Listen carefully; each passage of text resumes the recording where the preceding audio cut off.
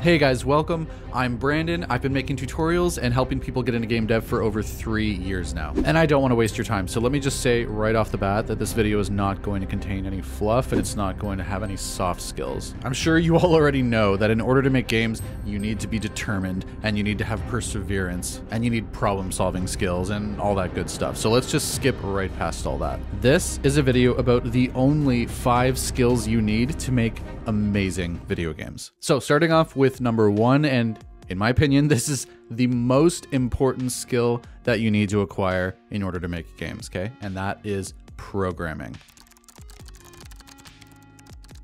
And programming is completely and utterly unavoidable. Even if you've seen videos and tutorials and classes out there with thumbnails that say no coding required, what they mean is that course includes visual scripting. In a very different way, that is still programming. If you have kids at home, you know exactly what I'm talking about. My daughter, she's 10 years old and she loves Scratch. She has made over 100 projects in Scratch at this point. And despite Scratch's simplicity, it is still programming. There is a flow of logic that you need to put into the program in order to make what you want to have happen.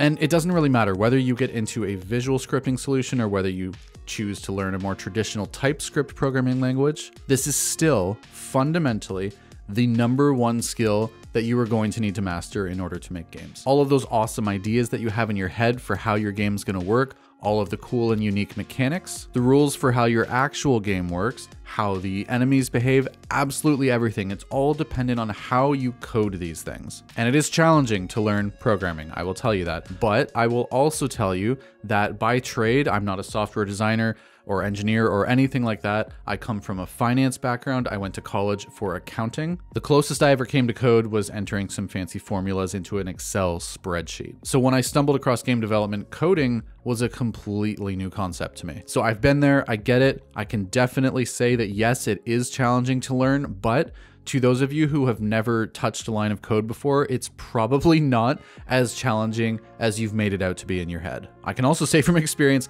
that when you see code on another person's screen and you don't know how to read code yet, it looks like something from the Matrix or something ridiculous like that, but it's just logic and problem solving. That's all it is. It'll be a little bit of a struggle to learn it for the first bit, but then it's gonna click, and when it clicks, it really clicks. Okay, so after programming, the next skill that is the most important is for you to master your game engine.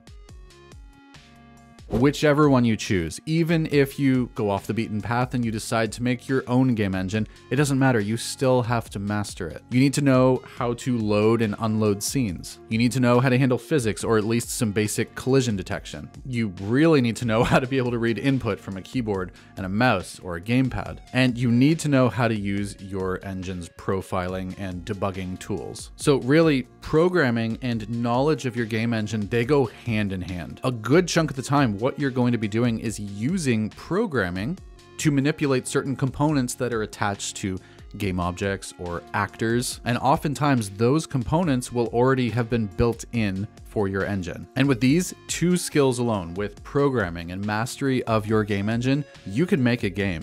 It might not be a fantastic game, but you can make a game with rudimentary shapes, whether it's 2D or 3D, it doesn't matter. You can use a square, circle, cube, sphere. You can make a game with just these 2 skills. So with just these 2 skills, we have the basics down. All the rest of the skills that we're going to talk about will allow you to level up and make a great game, not just a game that works. So let's move on to the next most important skill that you're going to need, and that is art. If you're anything like me, then you're probably interested in getting into game development because you were extremely inspired by some game in your past that you really loved. For me, it was Hollow Knight, and Ori was a close second. I really love Metroidvanias. And if you're not familiar with either of them, both of those games have just the most incredible visuals. And having the ability to create a game that has amazing visuals like that has always been out of my reach because I'm not very good at art. I've talked about that multiple times on this channel. And I do have my wife Nikki on board as my artist, which is incredible, but there are still certain situations where it would really help me out if I had at least some basic art skills, even if it's just so I'm not so reliant on her all of the time. And that is why I'm so grateful to talk about today's sponsor, Skillshare. You've probably already heard that Skillshare is the largest online learning community with literally thousands of classes ranging in topics from game development, illustration, graphic design, music, productivity, programming, and just so many more. I can't possibly even list them all. And there are classes for every single skill level, whether you're already really good and you're just looking to level up a little bit, or even if you're starting from square one and you need to learn the absolute fundamentals. They have a strong focus in learn by doing, which means that you can apply what you're learning right away. You can share your project and you can get feedback from the community. All classes are curated by industry experts and they're all on demand, which means that no matter what your skill level is at, no matter how busy you are, you can go through them at your own pace. One class I really appreciate is Create 2D Tile Sets with Inkscape. It's a class that is a step-by-step guide to making beautiful tile sets, even if you're like me and you're not much of an artist. And I appreciate it because I love working with tile sets. It is my favorite way to make levels. And this is just one example. There are so many game dev art related classes on Skillshare, from learning how to design unique and memorable characters to creating beautiful parallax backgrounds. So if you are ready to learn something new, or you're just wanting to take your game dev skills to the next level, check out my link down below in the description, because the first 500 people that use that link will get 1 free month of Skillshare, just so that you can try it out and see if it's a good fit for you.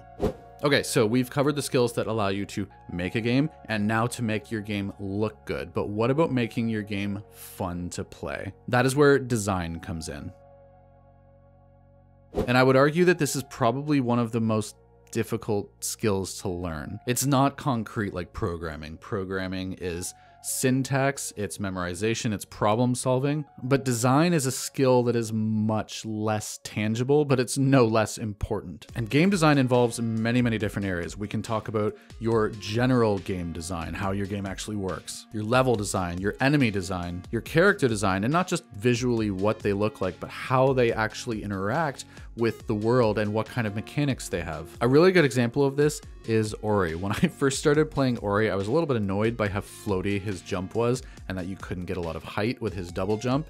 But if you take a look at Ori's level design, they are usually very long and not very tall, which makes perfect sense for Ori's moveset. Now, there are some incredible resources out there to study game design, like The Art of Game Design by Jesse Schell. But honestly, playing games and playing them with a little bit of a critical eye, playing them and seeing what you appreciate, taking note of what makes them fun, will go a really long way for you, whether you're alone or not. I have a buddy that I game with almost every single week. We're currently playing Dying Light 2. It's an amazing game, and we'll often just mid-mission, we'll just stop and pause the game to look at like the tiniest detail, whether it's some little trick of how the level is laid out, whether it's a particle system, doesn't matter. The point is, you can learn a lot by looking at a game that was masterfully done and appreciating and taking notice of the little details and the things that you find make it fun. And the last skill that you need to make an amazing game, and I will preach this forever and ever and always,